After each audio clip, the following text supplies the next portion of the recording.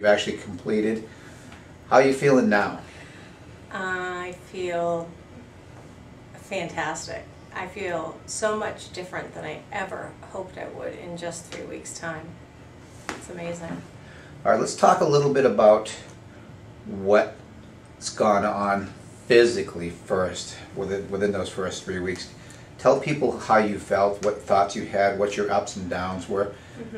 Give us a little bit of that story in the background so other people would know what they have to go through in order to be able to achieve this type of health. Sure. It was, it's been a lot of work. It hasn't been easy for sure. The results have certainly made it worth it. I've had, normal, probably mood ups and downs. I think it was last Friday when I saw you, I mentioned I was glad we weren't doing my video that day because I woke up feeling fat and cranky. I don't feel that way today, I'm happy to say. My sleep, my goal, I think when I was talked a couple weeks ago, was to have my sleep improve without prescription medication, and I've cut my prescription down to 1/4 of what I was taking before, and I've actually only taken it twice in the past 7 days, and I didn't take it last night. So my sleep is definitely... Have you done this under the advisement of anybody, or just doing this on your own? Oh, my doctor. No, I talked to my doctor about it. I wasn't, okay. Yeah, I wasn't going to just go ahead and do it. And I didn't want people to get the strange illusion that I was, No. doing this for you. So no, Dr. Boulay, it wasn't you. So that's just been a great physical change for me, and I feel like I can breathe easier. Like I feel like anything I've lost, or what I've lost, has been sort of my middle, which is where it needs to go, and around my rib cage, and I feel like I can breathe better. Okay. Which was sort of an unexpected benefit. Where do you feel that you've had the most challenges? Is it the daytime, the mid-afternoon, or is it the evening that gives you the most?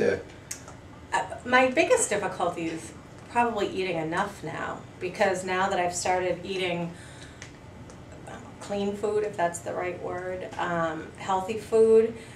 At first, it was a struggle. I felt like I was starting a diet and was missing out on things, and I stuck to it because I knew it would come, and it has. And now I'm eating so much better, and I know that's happening.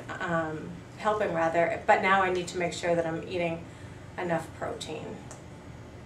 And these are things you're learning along the way from the coaches? Oh, absolutely. Stuff that I've learned here. I was talking with Donna, one of the health coaches, the other day, and I told her how I've, sort of a skeptic, and, because I've been down this road before, and so when you guys would, tell me about eating protein within an hour after working out, and it's like, And so I, of course, did a bunch of research, and yeah, absolutely, and that's something I didn't do before because I was afraid of eating too much, and but eating the right things. Everything you guys have told me, I've gone, sorry, I probably should have told you this before, but I went and checked it out, and it's accurate. You guys know your stuff. It's great. No, that's a great thing, because we want people to research what we say. The company was called Integrity for a purpose, and it was to help people to get their integrity back. Not only the ethical and moral part of the definition, but the completeness and the wholeness of the individual, to get back their health so that they can operate and function at a high quality and have a great quality of life, which is, for a lot of Americans today, that's been taken away, and we are working hard to try to give that back, and we believe that through women that's possible. Yeah. But this is not about integrity as much as it is about you at this point. So you really didn't say too much about emotionally. How was your mood? Oh, then? my mood, except for the one fat and cranky day, my mood is so much improved. I wake up in the morning and I'm alert. I do cardio in the morning at home, as you guys suggested I do. And, I don't know, as you would, the benefits to my health, what difference that bit of cardio in the morning makes, other than I drive to work wide awake now. No, I'm not getting up and dragging out of bed and, half asleep driving down the road. I leave my house pretty much the same time. My morning routine hasn't been really terribly interrupted, but I wake up now and I'm alert when I wake up, and I, do a little bit of cardio in the morning to get things started. And that's made a huge difference in my mood. I'm more productive already. You know, I'm sleepy at night when I go to bed. And I don't feel lethargic or, you know, like I ate too much garbage and, you know, that sort of tired. You feel like just a natural tired? Absolutely, yeah, yeah. Good. Probably more so on the, you know, nights that I come work out, but either way. I think in the next part of the series, we're going to try to get you and interview a little bit exercising out on the floor. Tell us a little bit about the exercise program and how you feel during the exercise program. The exercise program's great. I love, you know, the first week that I was here, I thought some of the exercises, geez, they seemed a little easy, and I came to concerned about that because I was just used to throwing, you know, 250 pounds on a leg press machine, you know, and then not being able to walk for a week and thought that was progress.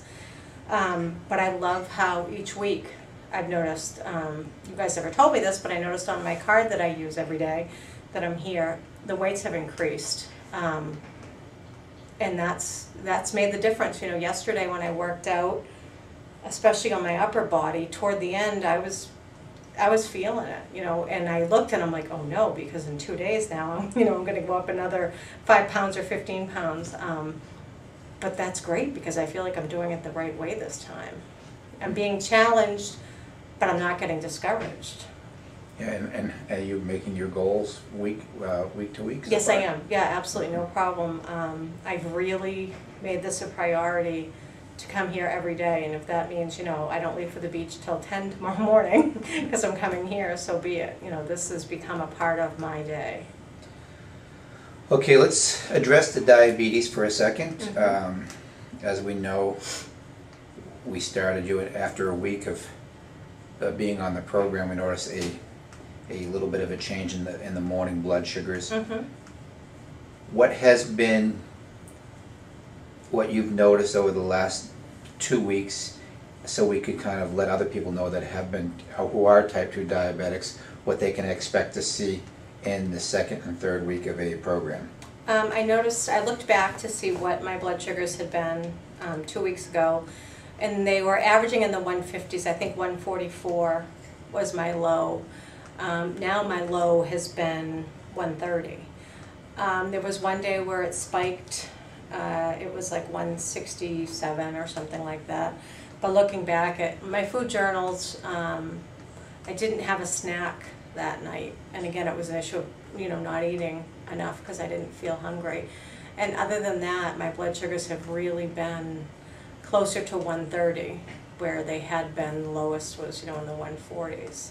So that's been, you know, that's been a big change for sure. And I'm looking forward to them coming down more. Okay. How about your clothes? Are you noticing any difference in your clothes, or what's so funny? I am, because I walked in today all excited that I don't have as much of a muffin top anymore. Yeah, this morning I was getting dressed for work, and we have a casual work day on Fridays.